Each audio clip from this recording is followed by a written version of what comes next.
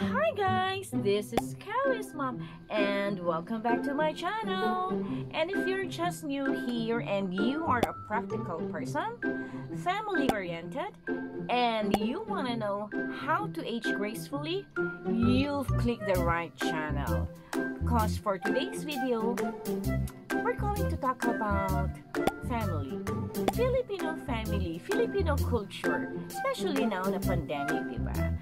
But before anything else, please hit that red button and the notification bell para updated ka sa mga susunod kong mga videos. So if you are interested, stay tuned and I'll be right back.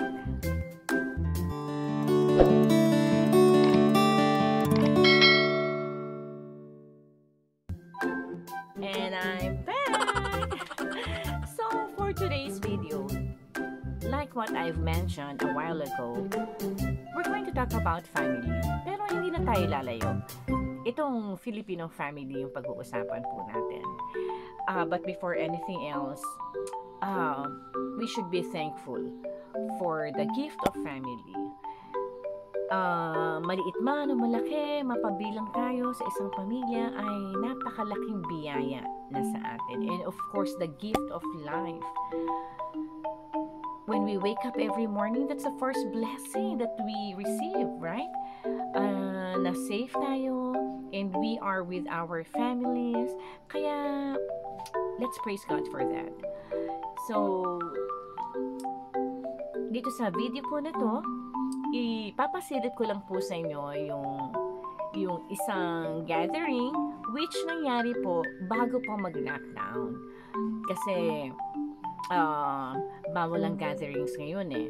So, nangyari po ito bago mag-lockdown and we were invited ng isang officer dito sa Homeowners Association ni Kelly's dad at iba pang mga officers sa birthday ng kanyang anak. Doon sa Babo Pangulo, kung saan kami kumain noon, yung liblib.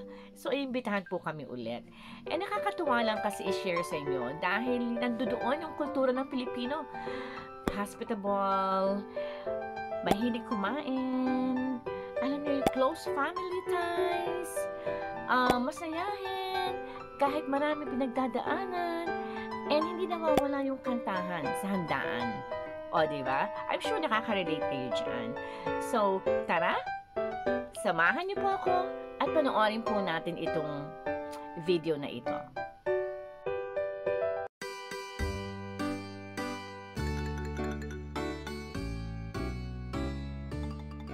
Ayan, tignan nyo, diba? Ano sila? Talagang naghahanda sila. Lalo na ngayon na pandemya. So, hindi natin mapigilan na magkaroon ng salo-salo kasama ang mga mahal natin sa buhay. So, gumawa naman ng way yung host natin, si Mrs. De Malanta, yung presidente ng homeowners. Ayan, si Mrs. De Malanta na very, very hospitable sa amin. Na magkaroon ng salo-salo para kay Prince. Ayan, ang gwapo niyang anak. Diba? Ginawa nila sa open. Tulad dito sa Babo Pangulo na farm nila.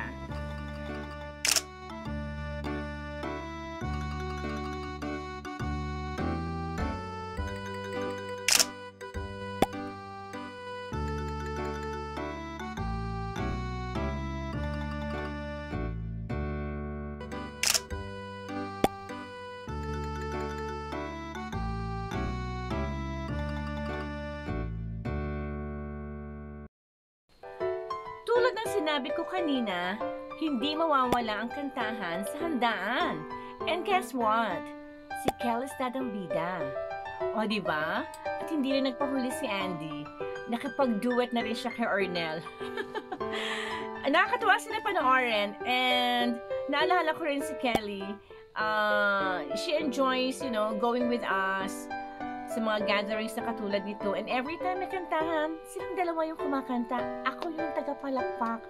So, Kelly, I miss you so much. Mag-iingat ka palagi dyan, ha? And hope to see you soon. I love you! So, tara guys. Manood pa rin tayo. Said I remember when we used to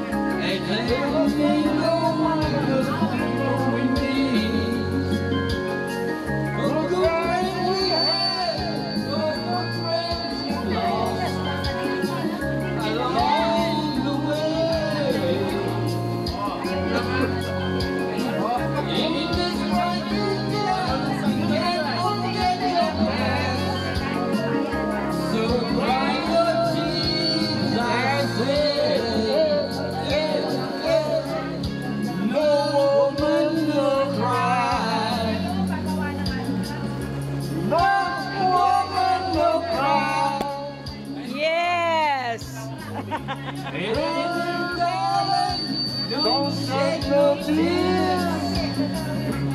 No woman will cry. Say, so I remember when we used to sit in the company of great child. And the story would make a fire, and it was love would burning through the night.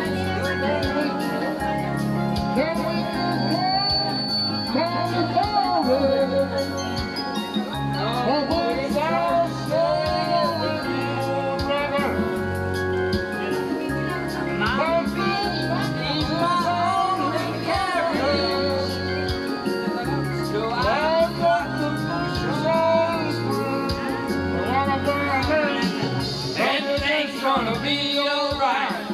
Everything's gonna be alright. Everything's gonna be alright. Everything's gonna be alright. Everything's gonna be alright. Everything's gonna be alright. Everything's gonna be alright. Everything's gonna be alright. So woman, don't cry.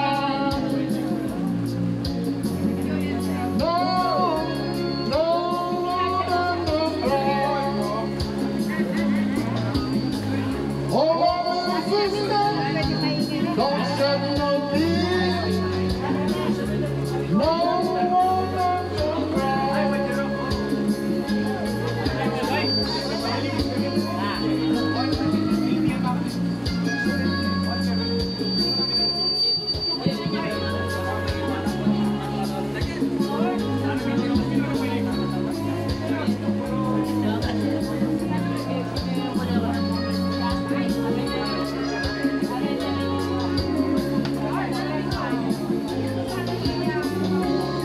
Well, I remember when we used to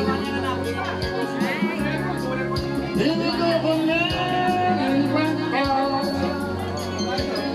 and I told you would make the thing alright. I just know love will burn through the night, and we would gonna be falling. Always I'll share with you. My friend is my only lover, so I got to do something. But when I'm down, no woman no cry. No woman no cry. Oh, what a love, say that you'll give. No woman, no cry. Yeah, no woman, no cry. No woman, no cry.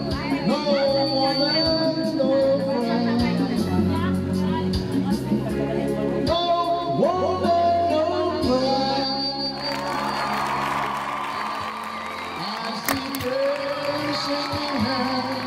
Saying how you do, they're really saying I cry. I watch them grow. They'll learn much more than I'll ever know. And I think to myself, what a wonderful world.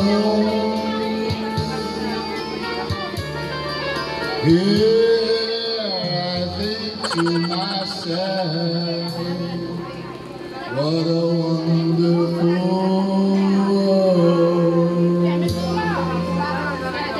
Ooh, yeah.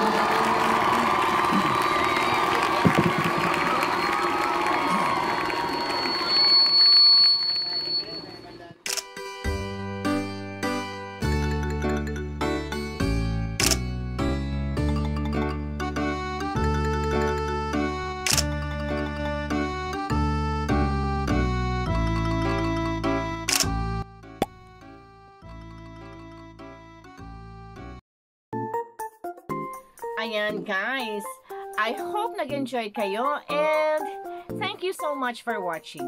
If you think this video has inspired you, please don't forget to like, share, and comment down below because I want to know what's in your mind.